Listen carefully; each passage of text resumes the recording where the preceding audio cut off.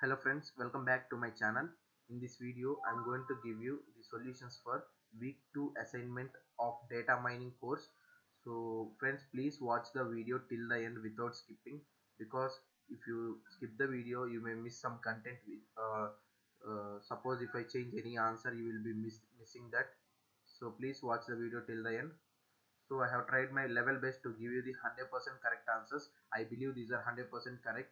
Some other channels are giving some wrong answers, but I will show you proof in contrast to them for the doubtful answers.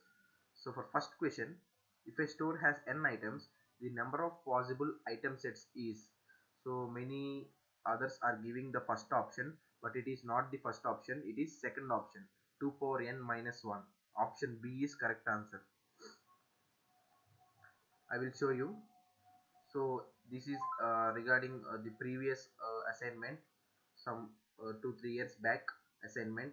So if you see the similar question, here they gave L items, number of possible item sets is, here you can see 2 power L minus 1 is the answer.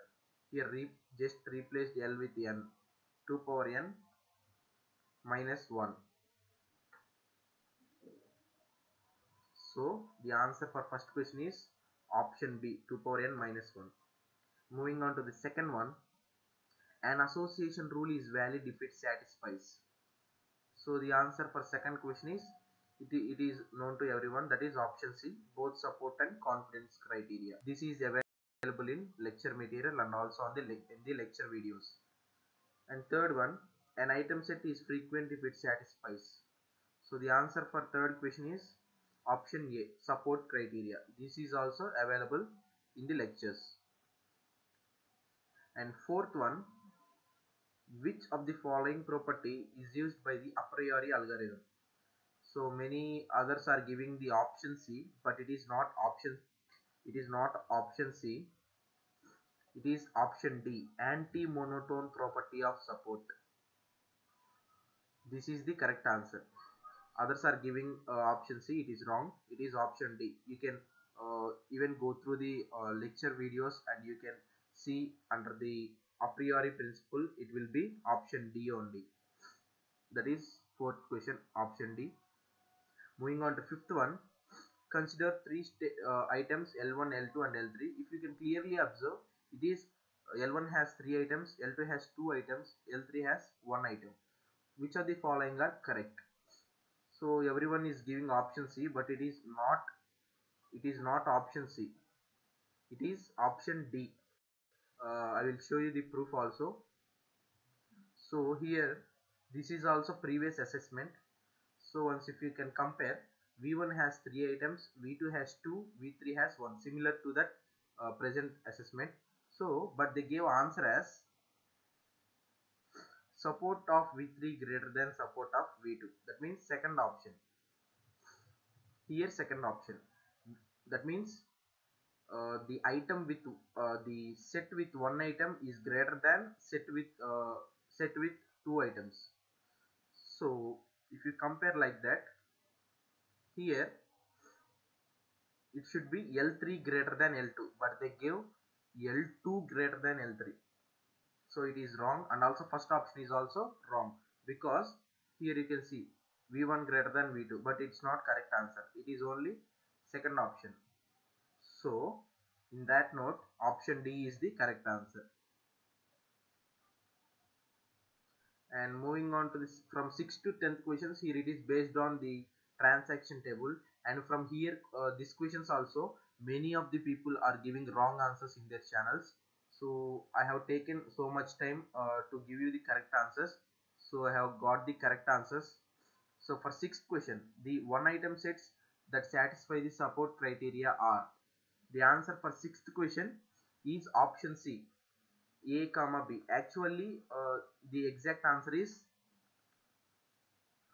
A, B and D. So here there will be small confusion, because should we select option D or option C? Because if we consider option D also, then it will be none of these. If we consider these two as correct, so if we can consider option C. but I am understanding this question such as which of the following satisfy the support criteria. They are not asking all the uh, options, but in that meaning, uh, I can understand from this that which of the following can support the criteria. It's not about including all the answers, but the answers they give, whether they are right or wrong. So in that note, option A and B are correct. So I'm going with option C. If they gave the question like all the support, all the item sets, then it will be none of these. I understand this question as which of the following will support. So I think answer C.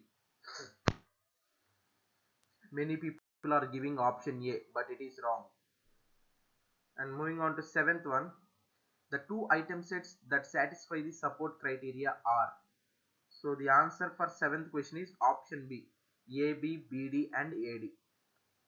So mark option B as correct answer for seventh question. And moving on to the eighth one, the three item sets that satisfy the support criteria are.